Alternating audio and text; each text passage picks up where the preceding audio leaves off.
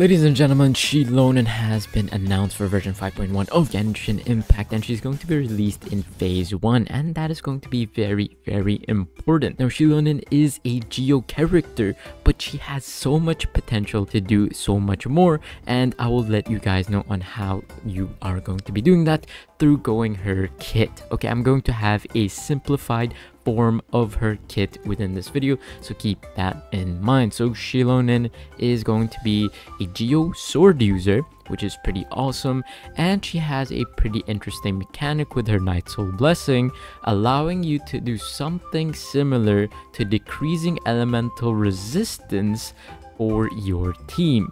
Now, in order for that to happen, you have to be in your Night Soul Blessing state, which is after you activate your elemental skill. Your elemental skill is then going to allow you to collect quote-unquote samplers, which is basically just saying if you align with either hydro, cryo, pyro, whatever it is, you will be able to decrease elemental resistance of that type. You can, I think, up to 3 elements, which is pretty awesome and allows you to get a lot of value from Xilonen. This is something similar to Viridescent set, which you can decrease elemental resistance, which is pretty awesome, and I am sure that you'll be able to use Viridescent anyway within this whole scenario. The only thing is that you can't decrease Anemo nor Dendro with Xilonen, which is pretty interesting if you ask me. And also, if you guys align the samplers with Geo, you get a Geo buff instead, and allows you to deal more damage with Xilonen's normal attacks, which is pretty awesome. She is a hybrid of a damage dealer, of a support character, and if you use her elemental burst, and your elemental burst is of different types, so hydro, cryo, pyro, whatever it is, you will heal your teammates for a certain amount of HP. So I think somewhere between 10,000 HP is possible, which is awesome, and you'll deal some damage at the same time.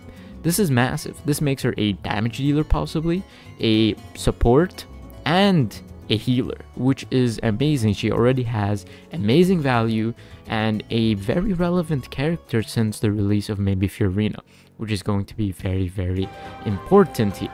We also have different characters that are also going to be coming out in 5.1, like Nahida, Hu Tao, and Chiori, so you guys have to keep that in mind as well.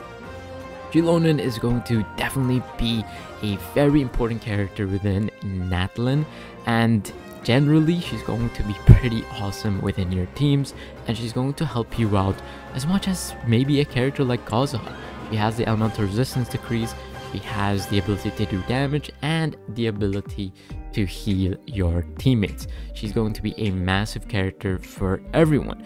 Now, I'm sure there's also some more things in between her kit that allows her to do even more damage, like her passives, which is pretty awesome. So if you have more than one character that uses Night Soul Blessing points, whatever it's called, you can refund some of that thanks to Xilonen's passive, which is pretty awesome. She's definitely a really relevant character to nowadays, that I think it's going to be a pretty awesome time with Xilonen in general, and you guys get to have another character that is worth a lot. I think they really are trying to push Geo within the meta once again, but because of how she works, it's not very Geo oriented. I think most of us at least will be using her as a support character or as a healer or whatever it may be, rather than full-on just Geo damage, even though I think that would be a pretty cool way to play with Xilonen. And I don't know, she just has a lot within her kit. She's definitely a hybrid character and one that is worth going for. And I think I personally am going to go for Xilonen, and hopefully I see you guys go for her as well, and let me know what you guys think about that in the comment section down below. If you guys are going for the, are you going to summon Xilonen? Are you going to not summon for Xilonen? Let me know. But also, some new event stuff that's shown in the live stream, whatever it is, and the new weapon. The new weapon looks kind of interesting.